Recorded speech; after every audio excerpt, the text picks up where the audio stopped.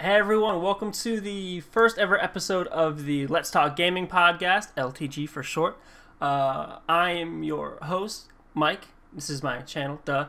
But we have the magnificent, the legendary, the king among men, Izzy McKenzie right here, Twitch streamer extraordinaire. Yeah, I appreciate you, man. Hey, I'm telling you, I get everything, my hopes, my dreams, my goals in life from Mike. I'm just letting you know that now. The whole podcast is just going to be us complimenting each other, but no. So for our first show, normally we're going to cover news and stuff, like big news if it breaks on this show. We are actually recording this the day that the Game Awards goes live. So congratulations to Animal Crossing for winning Best Action Game. Very cool. And but yeah, normally we'll cover news and stuff, but today we're just going to start off with Izzy and I's top games of 2020. You know, 2020 was certainly a year, but there were a lot of great games that came out. And so we're just going to highlight some of those. Some of those we share, some of those we differ, and let's just, kick things off. So Izzy, what is one of your top games? These are unranked, by the way, for anyone who was curious if you wanted to keep score. But these my top game. Oh, my bad. Oh, go ahead. Top games.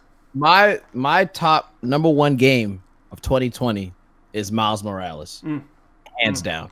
The swinging, like through the city, has been heavily improved on. The Venom powers.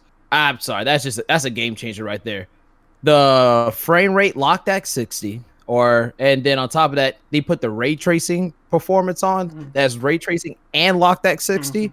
I mean, you can't really get any better than that. The story was dope, and I'm not gonna lie, a Black Spider-Man game. I mean, I can't really complain on that one. That's everything for me right then and there. Yeah. And I really do. It took a little bit to get used to like the new faces, because Miles' face changed a little bit, and Peter's changed completely. But I really actually like his new face change. It fits a lot better in the game, and so. It was dope. The story, I really, really liked the story mode. It was well paced. I'm not gonna lie. It didn't feel like anything was like forced in or like rushed through. But it was like even after the story mode, you still had like other things to do. So that's crazy for me. I really enjoyed that.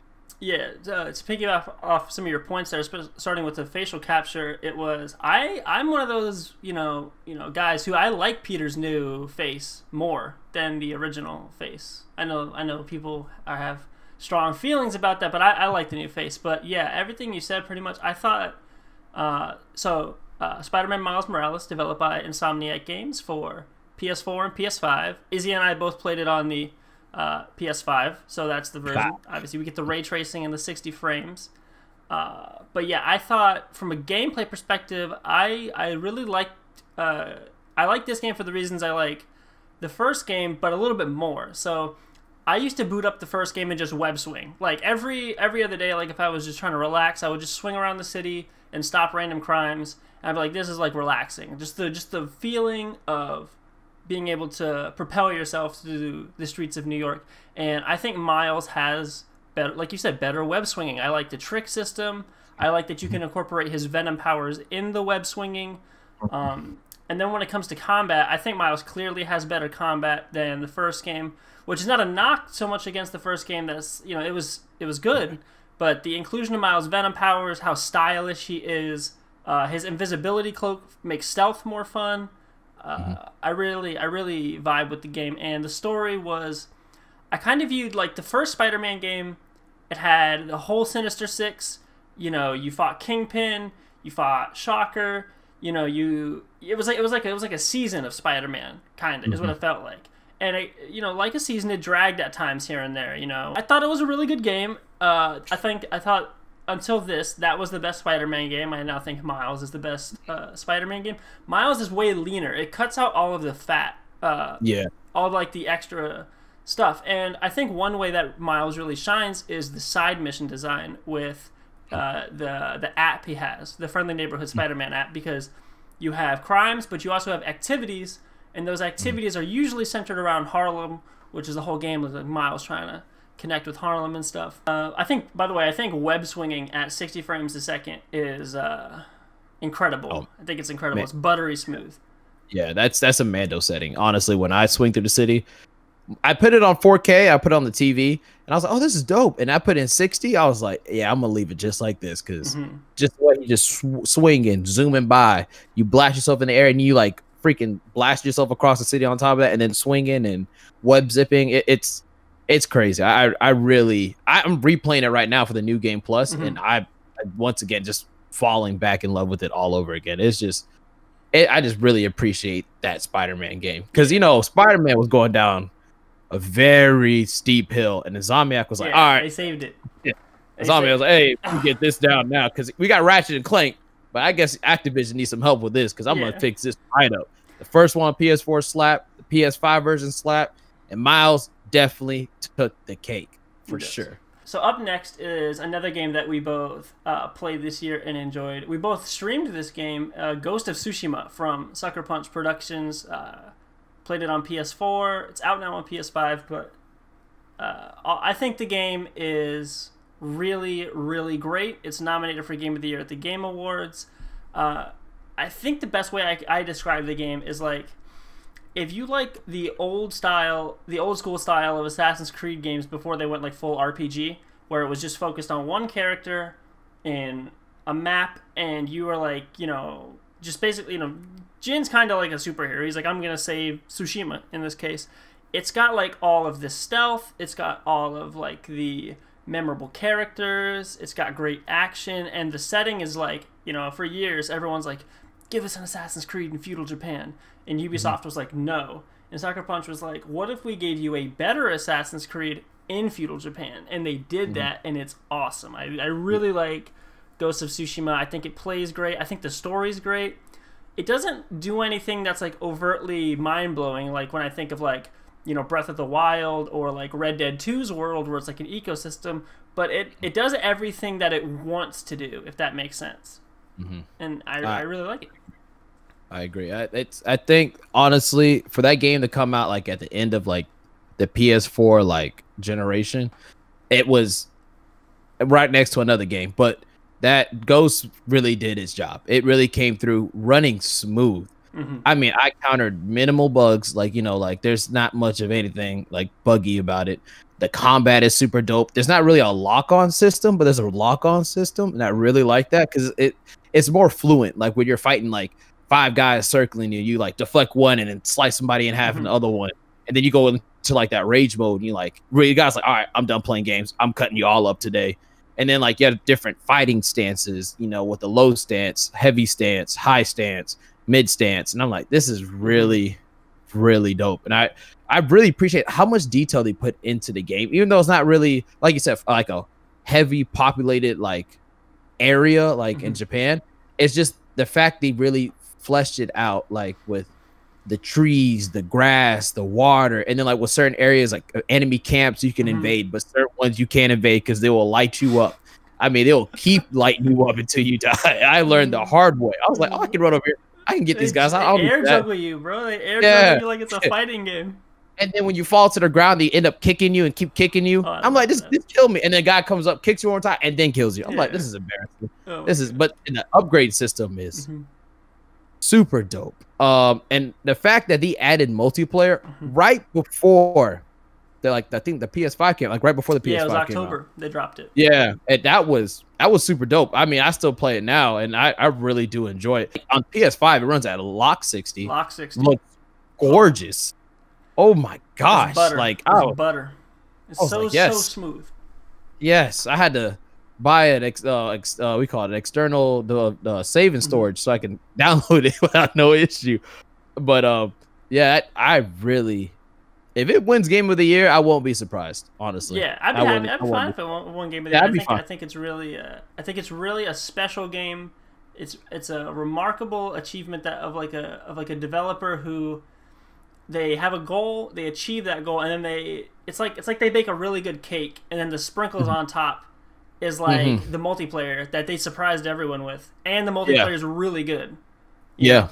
Also, to add, basically like piggyback off what you said, that the story missions that he added to it, the co-op story missions, like it was dope, because me and you played it, and I was like, yo, this is, you can hide another bush and y'all can like team kill them at the same time. I'm like, yo, this this is a good game. Like, is. I really appreciate, like, you actually appreciate the consumer, you know, like, Mm-hmm. hey guys, we know we've been in the grind for a little bit. You know, we're not really, we're not rushing development through this game. For what I know, I haven't really dug in too deep with their development, but we're gonna give y'all a good game, and on top of that, give us a little bit more time.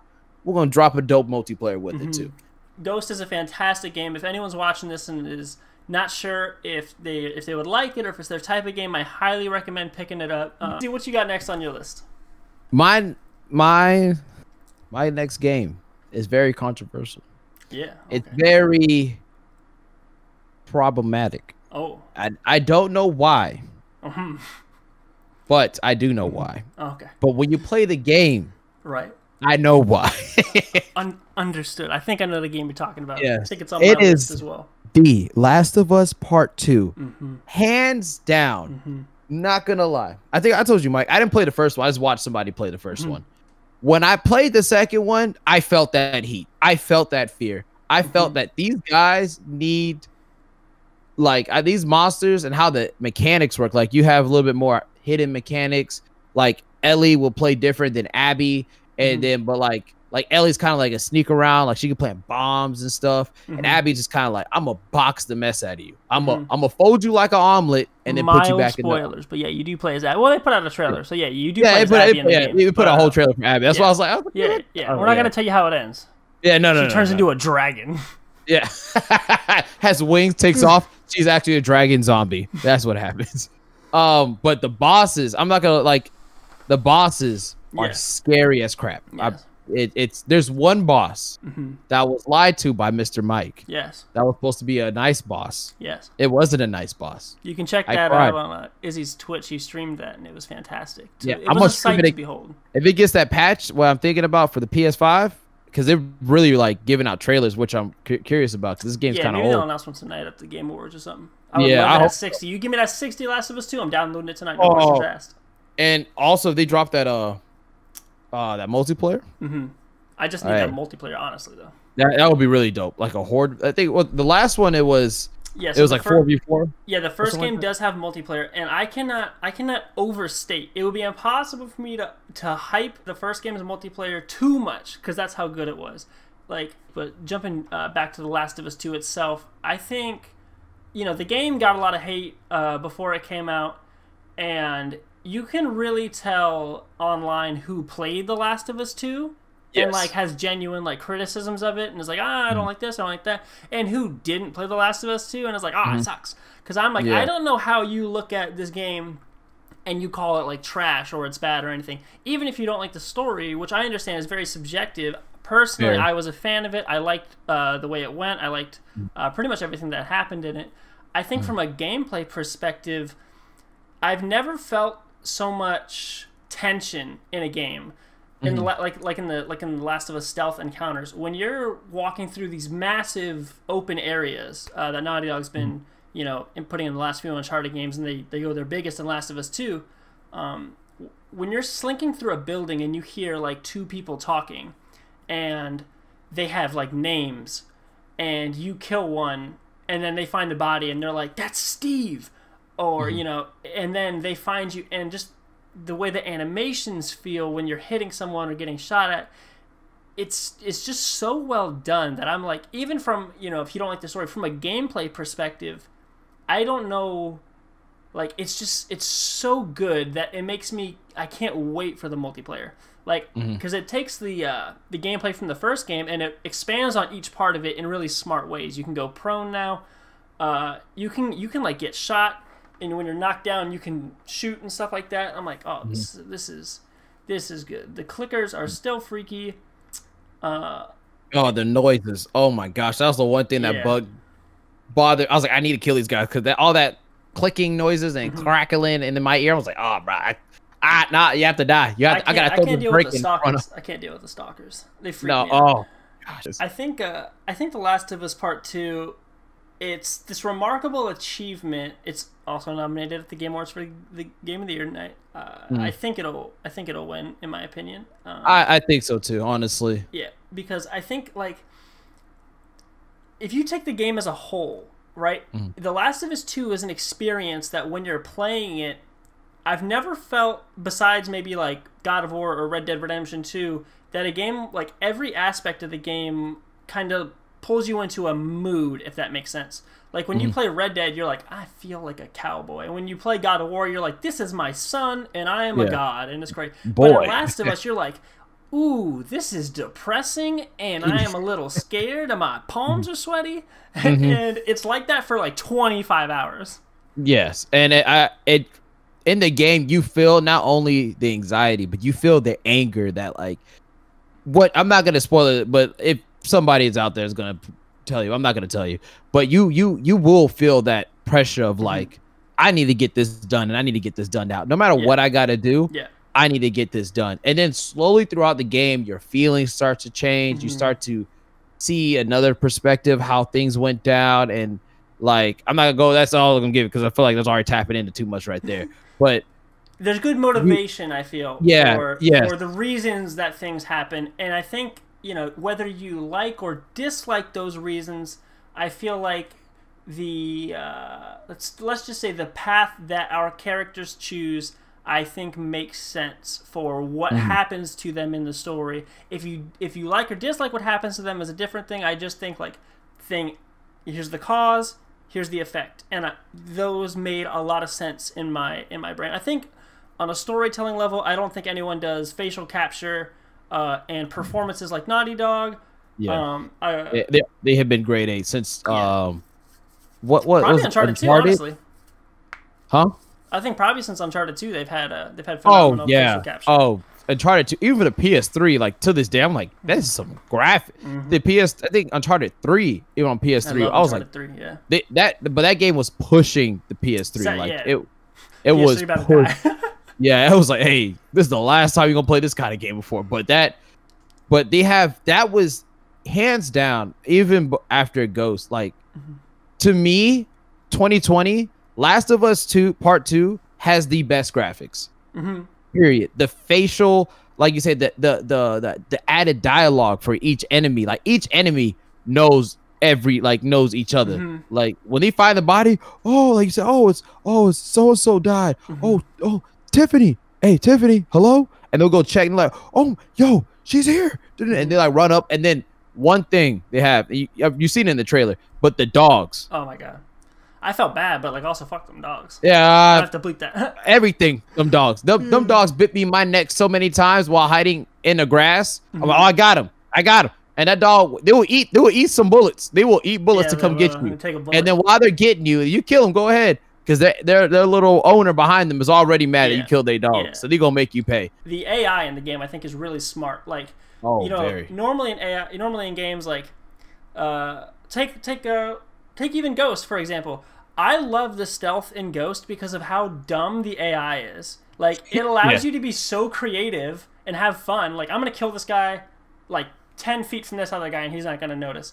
But in Last of Us, if you get exposed, they'll be like, you go up top, I'm flanking left, you take right. It's like, wait, what? Y'all got plays? And they check everything, too. Like, you're hiding under a table, they'll look under, too, look under the and table look at drag you. you I out. found you. And you're like, oh, I got nowhere to go. And if you try to throw a bottle over there, all of them will look where the bottle is thrown, and they're looking back at your spot. They're not dumb. They will really make your life difficult. And if you end up trying to do stealthy, you're trying to be like stealth and kill everybody, and if you don't end up killing everybody, they call in their friends and stuff, and it makes life 10. Like there's one level, the one level like towards the end in the building where it's like very exposed, and then you end up not killing everybody silently, it becomes a nightmare. Yeah. But the enemy AIs are what really makes that game really good. Like not only the humans, like usually zombie games, I'm like, why I have to kill a human? I already got things to worry about. Why are these humans are not? This one, you're gonna wish you run into some zombies because them humans make your life difficult and they scary too. The humans are harder than the zombies. Like the zombies, okay, if I have to defeat a clicker or whatever, I'll distract it. I'll stab it. Hopefully, it doesn't turn around. If there's like a bunch of them, you're screwed. But like humans will learn your behavior and adapt to it. Like, hey, we saw her go over here, and like Izzy said, they will check under cars. They will check in hiding spots specifically for you. They'll call in their dogs. It's like, damn. And the dogs sniff you out too. Yeah, they follow your scent trail. I think really good level design. I don't know if a lot of people had talked about the level design of Last of Us 2 because, you know, they were upset that stuff happened or whatever. But I think that the way the levels are laid out with, like, you know, you can fit through tight cracks, you can jump over, you know, vault, you can do all these different things. I really think the structure of the levels from a gameplay perspective allows for really smart, creative, and fun, well, not fun, tense engagements. I think it's fun, but it's gonna stress you out. But yeah, Last of Us 2. I think also what a lot of games don't do well, what Last of Us did, was the swimming levels. Yeah. Where like in certain levels you can, like, if you like prone, you can act like kind of like swim like throughout. Like there was one level, like it was like low. It's deep enough for you like kind of like prone. I like, know the level. Like there's a building you can be in some water to sneak around. Like you pop up and you like up. and you end up getting everybody, and it's really cool. But yeah, very cool. I think The Last of Us 2 is a phenomenal game. I'm happy to see it nominated. And Izzy, what is your you did Last of Us 2. So yeah. I think, let's see. The final game from me is gonna be one that Izzy and I are both really fond of, and it is Astros Playroom. It comes pre-installed on your PS5. It's a pack-in. Think something like Wii Sports or whatever it was on the Wii. But I think Astros Playroom is an excellent 3D platformer. The game before this was Astrobot Rescue Mission on the PSVR, which I think is also a phenomenal game. But Astros Playroom really shows off the controller, the DualSense, and it has really cool levels. Izzy, what do you think of Astros Playroom?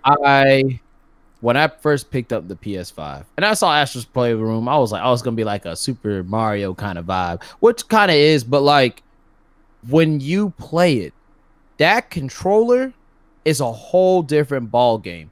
The game runs well. The Easter eggs, every single Easter egg you see, you're gonna be like, wow, they really remember that game. They really given that game some credit. I like that. It's just like some hopes for some a sequel. Gravity Rush 3. But that controller, Mr. Mike has a wonderful video on his YouTube channel explaining it in great detail about how that controller feels. Like, I cannot do it justice. It sounds that video fake when you describe the stuff that the controller does. I'll say this. I'm gonna say this. This is where the controller really got me. It might be just me, or I might lost my mind a little bit, but there's a level where the wind is blowing at you, and I would have sworn I felt wind hitting me, because I was like, where's that coming from? I might have just been crazy. I felt the wind blowing at me, and I was like, what? And like sometimes the cans will come out and hit you on top of the head, and you feel it on the controller, but like on the side of the controller where it hits you. It is crazy. And then like when you're, again, Mr. Mike's video on his YouTube channel, where you're running on different like type of terrain, you really feel the difference. Like the grass. The ice level is not, first of all, ice levels usually suck in video games. Astro has some really fun ice levels, which is really hard to do. But the sensation of ice skating, if you put on ice skates right now and you go on ice wherever you are watching this and you start skating, that's what it feels like in your hands when Astro does it on screen. And I know that sounds insane, but that's because it is insane. Yes, if you didn't get a chance to get the PS5, which I'm sorry, soldier, but one day you will. Don't pay you will. Just be patient. They'll come back in stock. They'll come back. They'll come back. Yeah, eventually. But just be patient. But Astros will be, if you don't want to pick up a game, Astro will. How short the game is, you will be going back and playing that game over and over, and you won't get bored of it. You will not get bored of it. In my opinion, that for a free game, you could have sold me that game and I would have bought it. I'm not gonna lie. But the fact it came with the PS5 and it has all them features, there's not one level I don't like. I'm being very honest. That's the crazy part. Is like, there's some levels I like more than others because, Astro has like unique suits or something he can go into, like a frog suit, a monkey suit, or what have you. I think that all of them are fun. I think like it really is an answer to like a traditional 3D Mario game like 64 or Sunshine or something like that. I think like the game is full of references, like Izzy said, to PlayStation history, and it kind of feels like Sony is like celebrating itself, but the PlayStation's 25 years old at this point, and so we all have some type of nostalgia memories associated with it, PS1, 2, 3, 4, PSP Vita, or what have you. And Astro touches on every single one of those. And if there was ever a franchise that was important to PlayStation, it's represented in Astros Playroom. And on top of all this, it's just a really fun platformer. I think that's really hard that a lot of platformers fail at, is like the actual sensation of jumping and like moving. If that feels a little off, no matter how many levels you got or how well they look or something, it's not going to be all that great. But Astro's platforming is like just right. And the controls are tight. Yeah. If you fall off, it's going to be your fault, because that game, it's really working with you. It's where he's always going to land, I think. Exactly. There's no like, oh, I might have just landed that. No, like, you're gonna land it. If you believe, you're gonna land it. There's all like the tips and the tricks you can like stun out and like do cool things. There's one thing me and Mike do, and we're having a little competition on our console. He's winning this competition. And I'm not gonna lie, when he started it got a little bit too competitive for me. I got a little too invested. Yeah, I got too invested because they have speed runs, and it's dedicated levels that are restructured to be built like a speed run. So you can like beat the level as fast as possible. You can like, it puts you in the ranking system.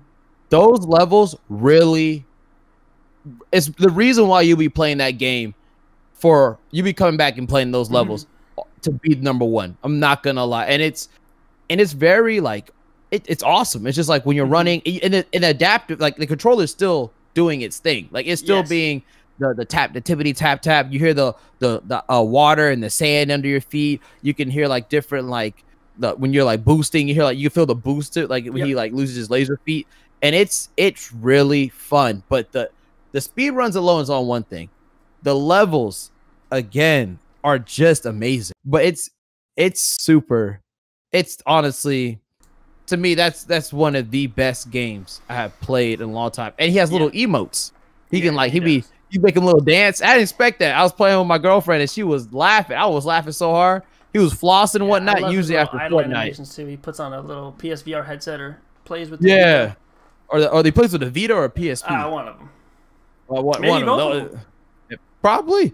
But they do appreciate all the consoles they drop, all the little accessories or their previous consoles. Every single one of them. Any single piece of hardware that PlayStation ever made is represented in the game. Yes. But yeah, Astro is a great game, great platforming, great references, great music. I think like I'd be singing the SSD Speedway song to myself sometimes just because it slaps so hard. And, yeah. Yeah, the speed runs are great. Try to beat Izzy's time. It's not possible. This man's too dedicated. But yeah. For a packing game, I really didn't think it was going to be on my top games of the year. Because people are like, oh, it's a tech demo. I'm like, well, yes, in that it's showing off tech, but it's like a full game. It's a game.